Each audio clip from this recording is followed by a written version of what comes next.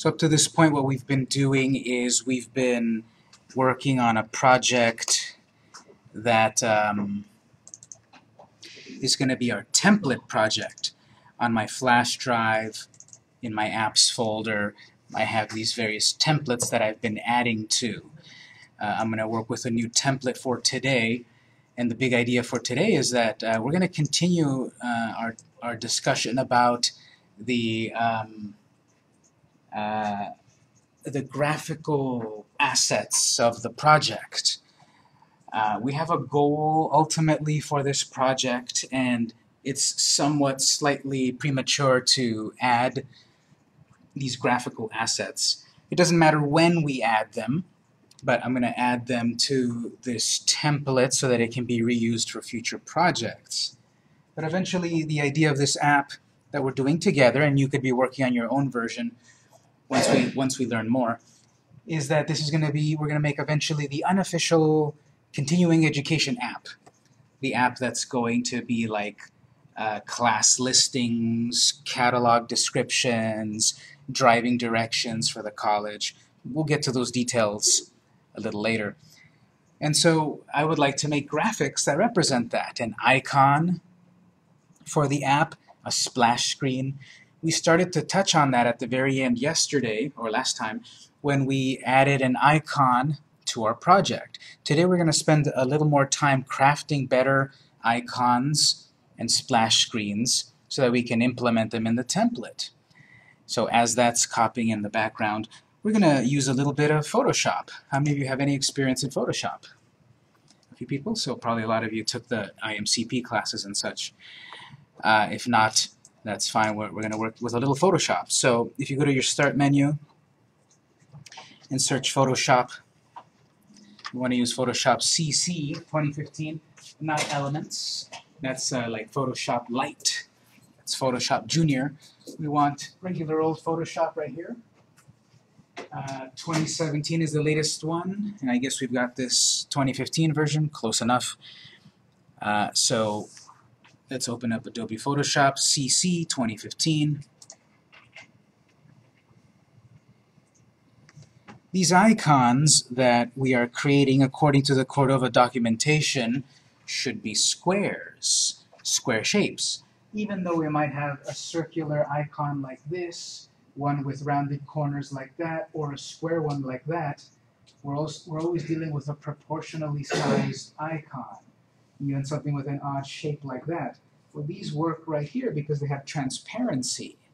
So we're going to create square icons with transparency, and this is not a graphic design class, but I'll show you some great shortcuts, some tools built into Photoshop to help us create icons quickly, and then I'll show you some external resources outside on websites that will also help us make icons. So you want to load Photoshop. I have a copy of the template with today's date.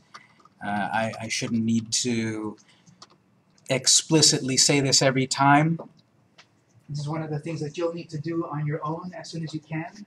I have the template from Tuesday. I copied it with today's date. I'm ready to go. If you haven't done that, you should do that. And so here what we're going to do in Photoshop is set up a graphic. Let's go to the File menu, New, File, New. Here, document type. Let's change that over to web.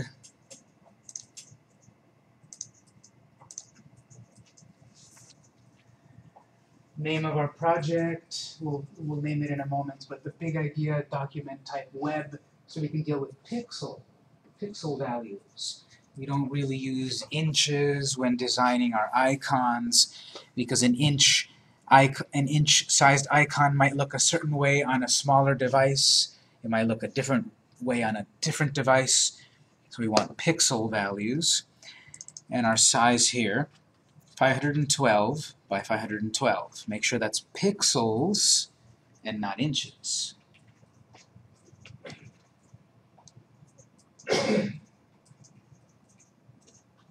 copy of the template means today they used to go to zip file instead of zip file. No, you copy the one from Tuesday out of Z, and then you change it to today's date. And then I'll put my copy of today's file into Z Drive at the end of the day. Yes? What's the other option that says mobile app? These sorts of templates to get us started off with, notice it says, okay, here's an artboard, or here is a graphic size with an iPhone 6 template, with an Android template, but these are more like to create a graphic of the complete size of the screen. Once you're in it, once you're in the app. Something like that, yes. When you're in the app, seeing the whole thing. I only need a simple square graphic. Actually, I'm seeing something here also. This might be something to... It shouldn't really matter, but let's do this instead. Let's keep it on default, simply because I see that there's an option that changes. If we're on the web, remember I said, well, we're going to need a square graphic that is transparent. And there's a way to add transparency after the fact, but it might be easier to add transparency as soon as we create the project. When I'm on web, it took away the option to add a transparent background.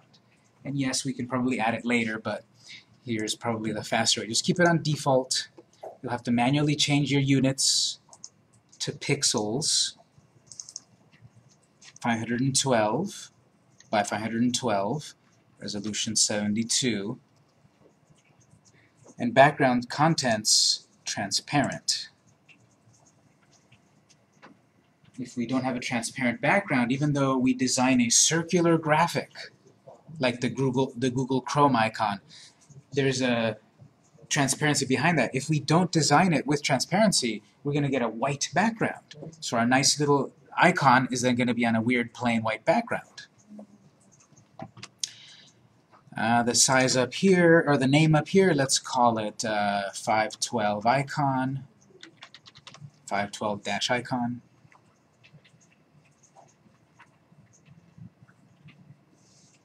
Just to confirm, 512 icon, document type custom. It goes to custom automatically.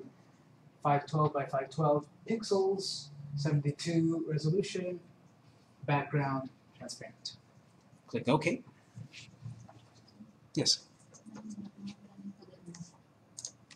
You need to be perhaps first in default, and then it should give you all the options.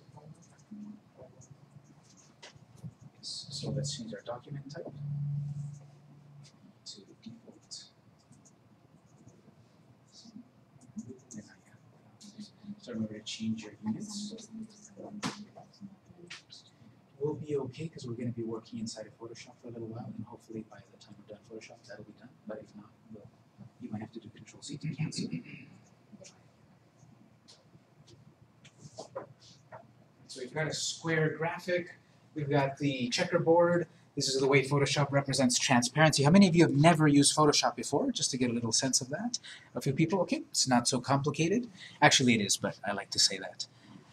Photoshop is very complicated, but it's very powerful. So this is a transparent background. It's checkerboard because you can't show invisibility. So it's a checkerboard. Let's go to File, Save As. File menu, Save As. I'm going to save this file to my flash drive.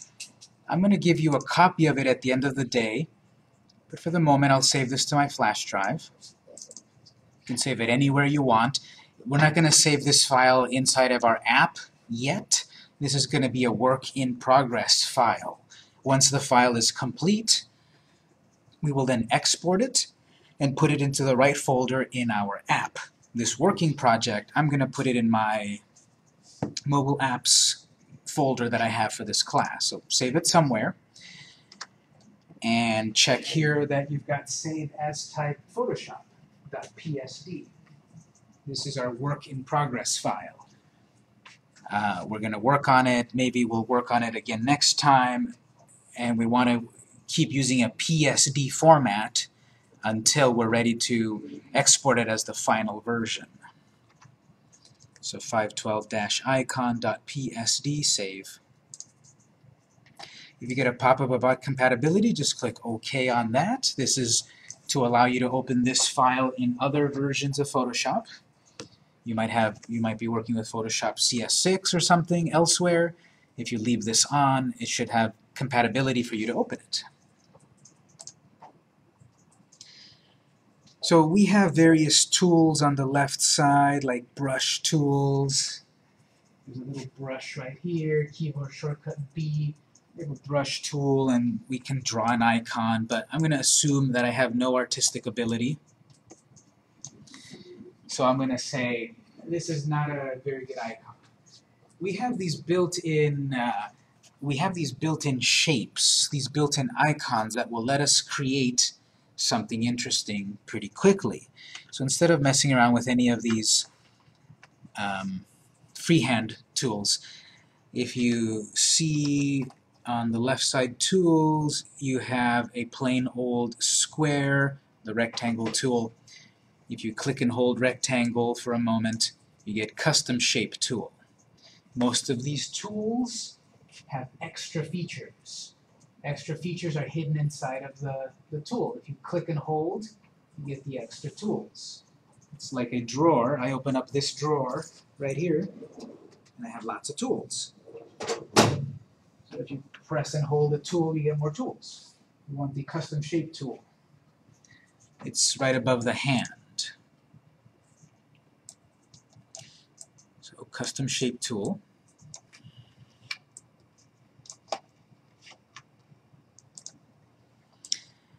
Custom shape tool then at the top, on the top strip of icons, shows our current shape is an arrow. So if I click and drag, it will create a nice arrow. Well, I want more than an arrow, so I'm going to edit, undo. We have a few other icons built in. So we've got the custom tool selected. We've got various options, shape options. Click on the triangle. We have some shapes like leaves, check marks, hearts. So let's say I wanted to use that heart shape. Well, that'll be a starting point for my icon. I can change the color. At the top, I have a fill color. You see, when we have a tool selected, we have options, the Options tab. And I have a fill color, shape, and a bunch of other things. But if I wanted, for example, a red color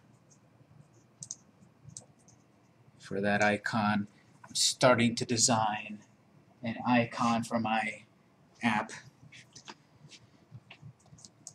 We have more icons than this. If you click to view the shapes, you then have options with a little gear. Click on that. And at the bottom it says, okay, show me animal icons, music icons. Let's say I select animal icons. Click there, animal shapes. Would you like to replace the current shapes, these ones that are currently visible, with the animal shapes? If I click OK, it'll then only show me animal shapes. So if I'm making, a pet app, I have here a cat starting point. We'll be able to manipulate these icons, these shapes, in a moment. Well, in addition to simply all of these, I like to click all. Click OK, and now you get all the icons. And then I'm going to stretch out that window there from the corner to show that we have a lot of icons to work with. So we can select one or more of these icons to work with. Again, I might not have a lot of drawing ability, and I need to create a travel app. Well, I've got an airplane icon to start off with. We'll see about tweaking the shapes in a moment. Let me pause there. Did everyone find their icons, their shapes? I can build these up. I can put more than one at a time. Let's say I'm going to start with a circle. We've got a few circles here. Draw a circle, and then inside of it, I'm going to put something else, a phone. Right now I'm just kind of showing you a couple of things, then we'll do something for real for our app. But then there I've got, and I'm starting to develop an icon for my app. Each piece that I've drawn most likely will appear on its own layer. And this is one of the great things about Photoshop. We have these layers where one element is separate from another element, and you can arrange them on top, move them around, etc. You've got a move tool, a four-headed arrow, which then you can move the items. You have to select the layer. You can move things around. Obviously, you want to stay inside of the shape of the square, because that's the maximum extent of our icon. Anything outside of it will get cut off.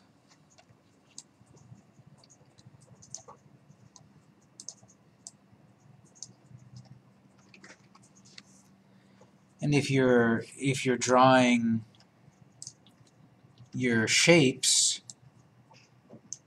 and you make them that big, again, this whole shape here, this whole square, is the maximum size of our icon. That's a bad icon. The design of it is okay, but it's a bad icon because you're wasting all of this space. When this gets shrunk down to the size of your device, it's going to be a little icon with a lot of empty space. So if you drew your shape the wrong size, what you could do is the fastest way is you memorize the keyboard shortcut Control-T to transform it, so you can change the size. So I made my circle too small. I'm going to select my circle layer. I see the preview of it down there. Then I'll press Control-T for transform. And then I want to make my icon larger. And then I have to press the check mark. I have to confirm or commit the change up there. The box around here lets you manipulate it, grow it, shrink it, rotate it, and you confirm.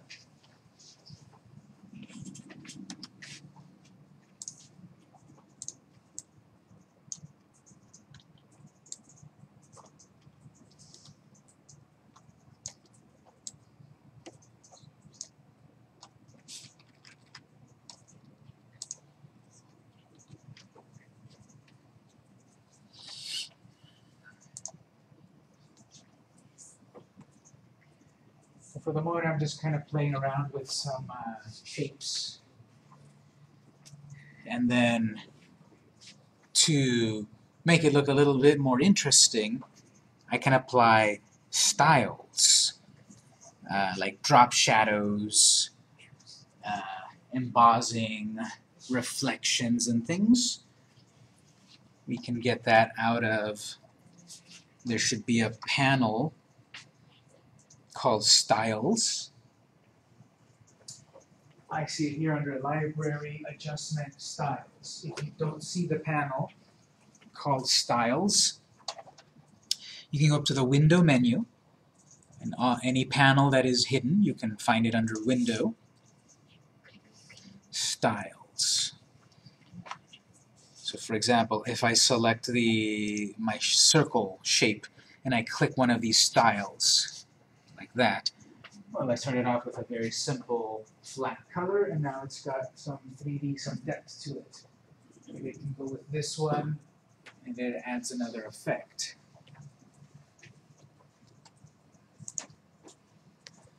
I select my other shape, the phone shape, and I can add a different one if I want.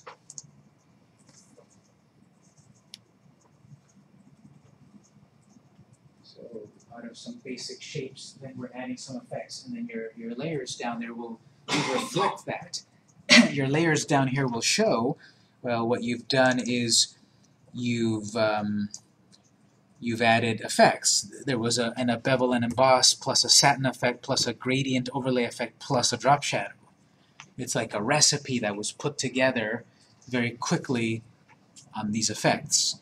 If you want to really, really tweak these effects, you can double-click If I want a different kind of gradient or drop shadow, you can double click these to get a screen with many more effects.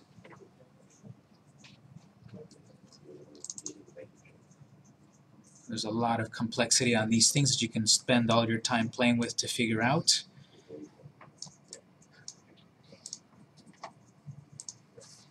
You can put it all back to plain with the default style of none.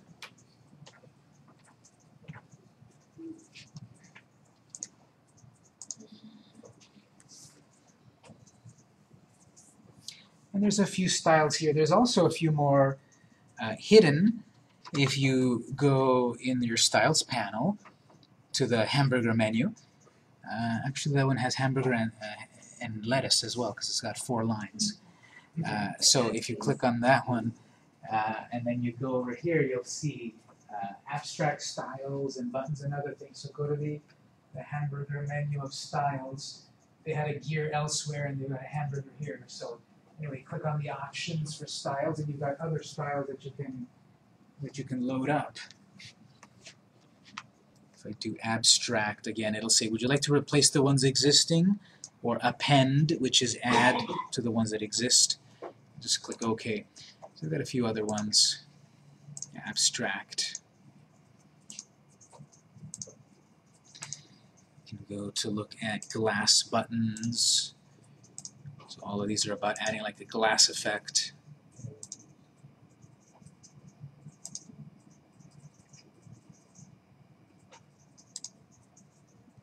KS styles, these are the really crazy, weird, fun ones. If you go to KS styles, you get something like that. Get this one, and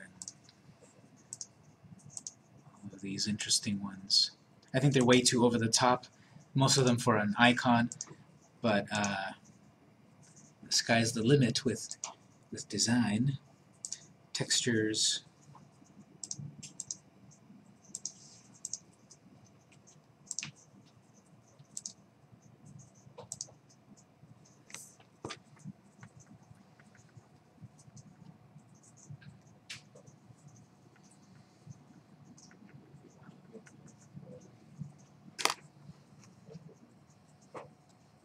Now, as we are using built-in shapes and as we use styles, we can further refine these shapes. We can further tweak these shapes. We have a tool that will let us affect these shapes. I keep calling them shapes because they are mathematically constructed elements. There are control points that define the curve here, the length of the straight line there. There are control points that we can affect to make it more rounded, more straight. We can maybe move the phone higher up. We have a way to manipulate that. We have a tool. At the very bottom, where we had the custom shape, we have the path selection tool, a black arrow. That one lets you select the shape itself. If you click on the shape, you can manipulate it a little bit. But better is if you click on the, if you click and hold on that select tool, you have direct select tool. That one will let you manipulate the individual points that this element is made out of. So this one will work better if you click and hold. Instead of path selection, you want direct selection. And the way that works is if you then click on one of the shapes, all of its control points are revealed. So things I can do is like move this control point down here, and then now the shape of the thing that I'm working with changes. So I started off with a certain kind of shape built in, and now I'm starting to change it.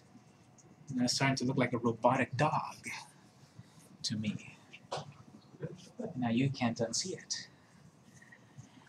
But with this direct selection tool, the white arrow, we're able to manipulate these points. You click on the shape, they reveal, you click on a point, and then you can manipulate. You're going to get really weird results if you've never used this before.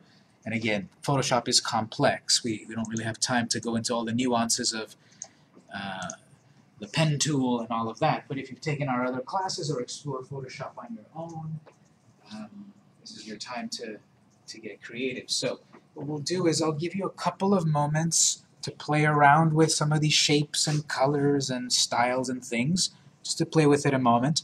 Then I'll show us some other quick ways to create icons, and then we'll show you eventually, well, we've created an icon, how do we add it to our project?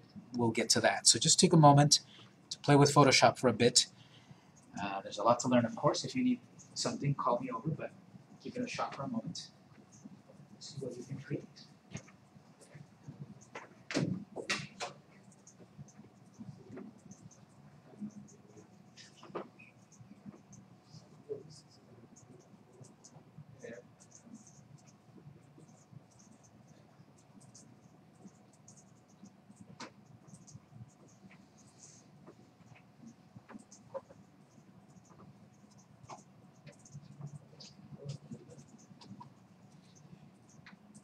We need to go back to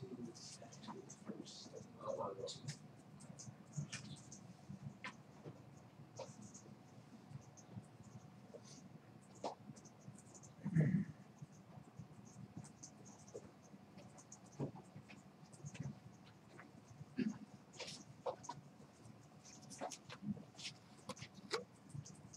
So if you want to get out from the abstract style, Let me be there one moment.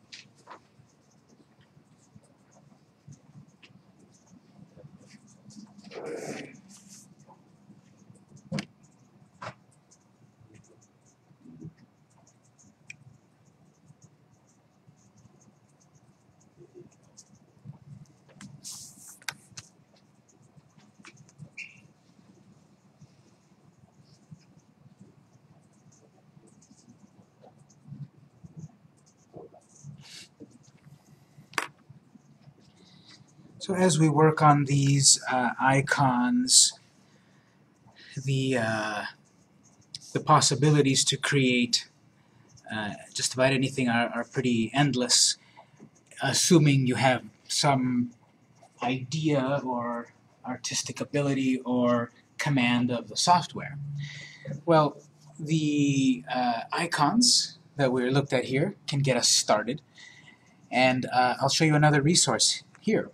If you go to your web browser, there is an open source project with a bunch of icons that we can use, that we can import into Photoshop and then change them as we want. If you go to emoji1.com, O-N-E, emoji1, if you go to emoji1.com, this is an open source emoji library. So emoji, of course, are those little icons that everyone sends to each other, little faces and hearts and faces with hearts and dollar symbols and faces with dollar symbols and all of that. So get emoji1 is a project that is creating an open source version. Because the most famous version of emoji is the Apple one, even though every phone manufacturer basically has their own version. There's the Samsung version, there's the generic Android version, there's the Twitter version, there's the Apple version. But this is a project that is trying to be like a universal one, which if you're used to the Apple emoji, these will look all weird and different. But all of these are related to open source. And it's got all of these types of common icons which we then can manipulate. So if I want to start off with this icon and change it, or build a couple of icons together.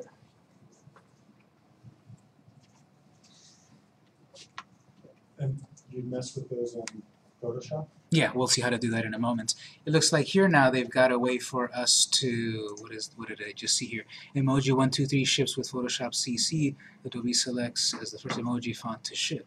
Huh, so it looks like we might be able to open it directly in Photoshop now. I hadn't seen this. Let me take a quick look. Looks like they'll probably give us some sort of library. How to use the new emoji. Now this is Photoshop 2017, we've got 2015. Probably have a way to open it in our version, but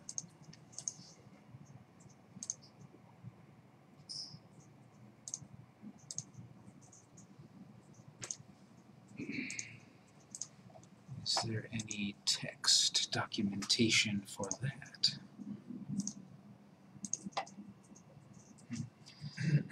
So there's a way, if I hear the video, it might tell us how to do it. We might not be able to do it with Photoshop 2015.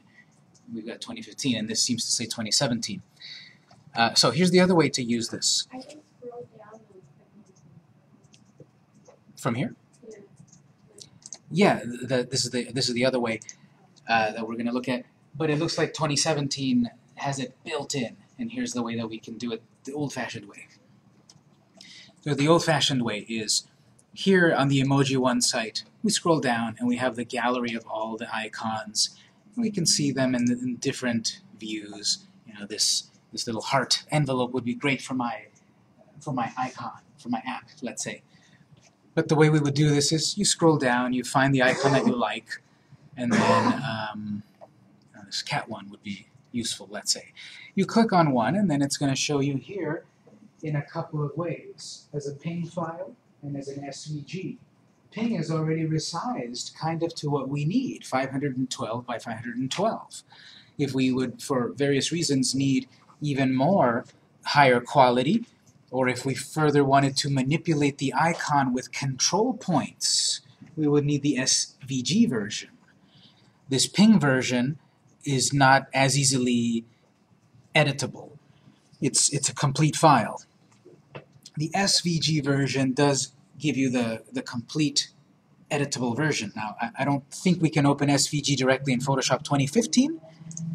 If someone wants to try it, or I'll try it right now. Illustrator. Definitely Illustrator, but that's a whole other can of worms. So I think with Photoshop 2017, we might be able to open an SVG graphic. What do you recommend for future projects to do it in Photoshop or Illustrator?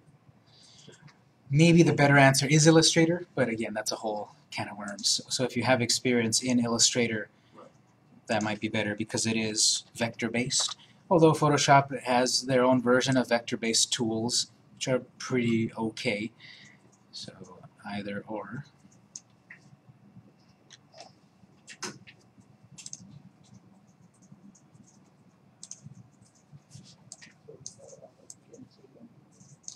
Yes, let me just confirm one thing. I'm going to try to open the SVG version in Photoshop.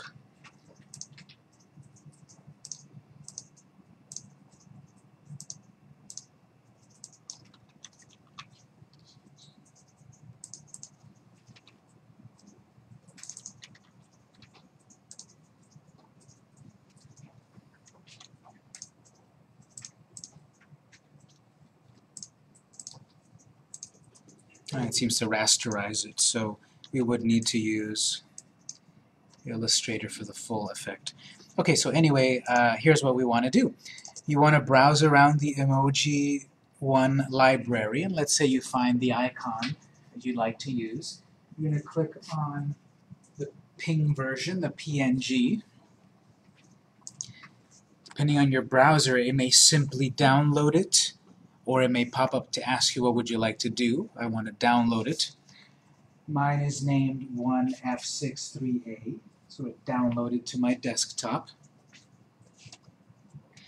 And to get it into Photoshop, I need to import it or place it. So, in Photoshop, we can do File, Import, and we'll do Place. Let's do File, Place, Embedded. Do we click SVG or Ping? I'm going to go with Ping. I opened the SVG and it wasn't really editable, so I'll go with Ping. Do File, Place, Embedded. What that's going to do is copy our Ping file directly into Photoshop project. If we did linked, it would still be separate. We want to combine them together. So File, Place, Embedded, and find your graphic that you downloaded. There's mine.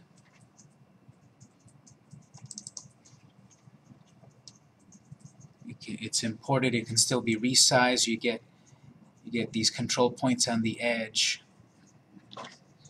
But after you import it, you most likely want it that full size, and you can click the check mark on the top. Pop the graphic in. I have a new layer. These other two layers, maybe I don't need them. You can either select the layer you don't want and delete it, or just hide it. Click the eyeball. If you hide a layer, it's not visible and it doesn't show up once we export. So maybe I do want those shapes for something for later, so I'll just hide the other layers.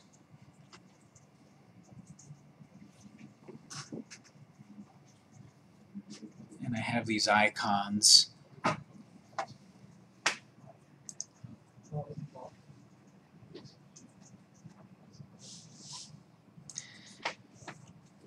The icons are high quality, they're pretty well designed. If you want to make changes to them, the best way would be in Illustrator, but something we can do is at least kind of recolorize them. We can do this. You can go to Image menu, Adjustment, Hue and Saturation.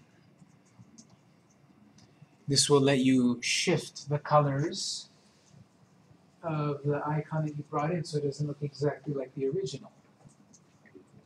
Image menu, Adjustments, Hue and Saturation. When you slide these around,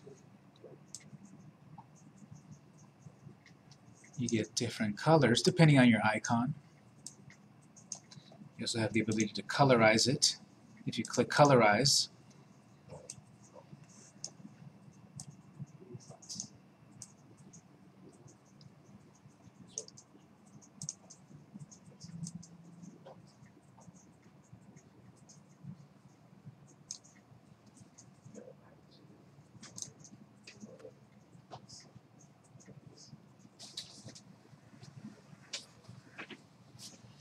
maybe I can build an icon out of more than one of these emoji. So the same thing, I can go back to emoji1.com, download another one, File,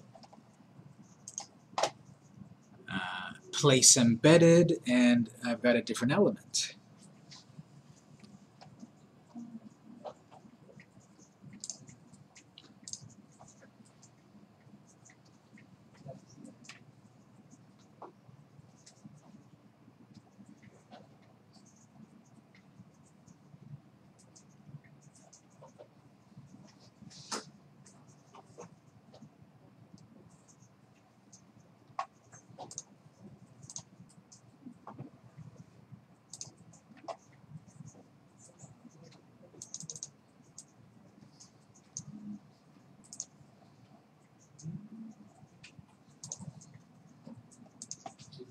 Yes. How do you hide the other layer?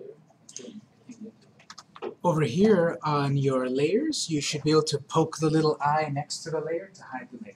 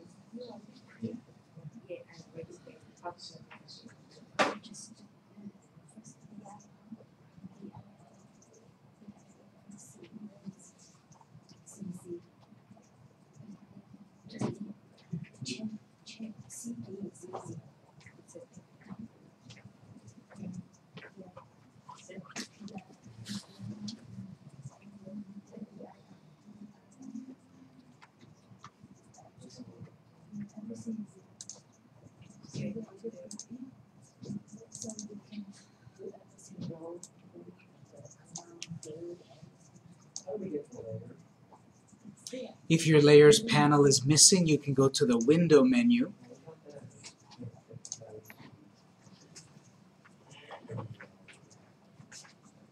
Is it like an open picture? Don't want it. Once you click open, see it. Like you just navigate it. Yeah.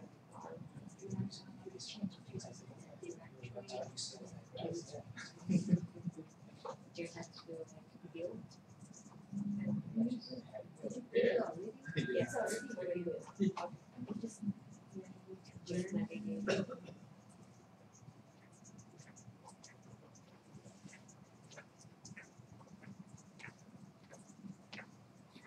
Now we have a size of a graphic of 512, and the reason we started this large is because we want to have the leeway to have our graphic resized for us depending on the device. This icon right here that I'm designing might look really good for a large phone, but then on a small phone I lose the details, like the hat right here. So imagine that at a certain point the icon might be that small. So you can't quite see what does that have, that hat. And if I'm on a different kind of a device, I can see it. So we want to start with a large size, because in the world of graphic design, especially web design, when we start with a large graphic and it gets resized down, the quality is maintained pretty well. But when we start with a small graphic and resize it bigger, usually the quality suffers a lot. Maybe you've seen a website where there's like a really blurry graphic. Well, most likely it was a small graphic that was blown up and it looks bad.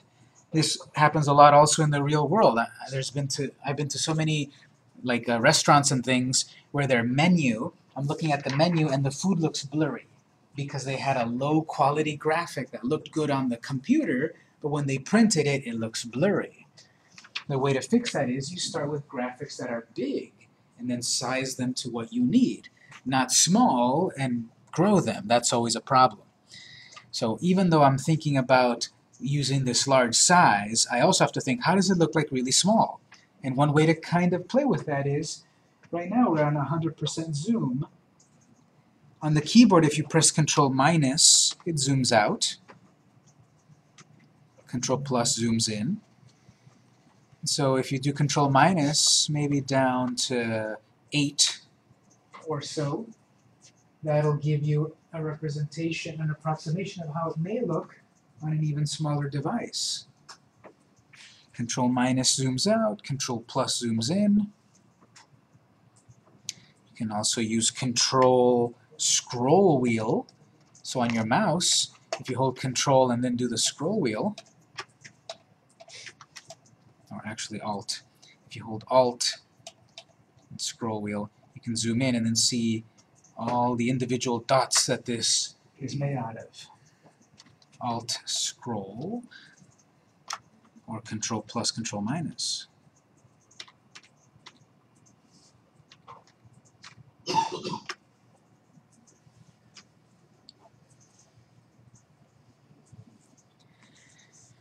So either using your freehand brush tools and such, or using your shapes, or using styles, or using Emoji One, you can create an icon. We're going to take our first break. If you'd like to, you can keep playing with this. We will eventually want to have something to export, and then we'll add it to our app in a moment. And this can be changed whenever. I love this icon, but it's not a great icon for our app. It's not the right kind of icon for the app we're going to make eventually. I'm going to add this to my project, and then later I can change it to be the real icon. But I want to show the procedure first, and then we'll see it. So let's take a break at 7:12. We'll be back at 7:22.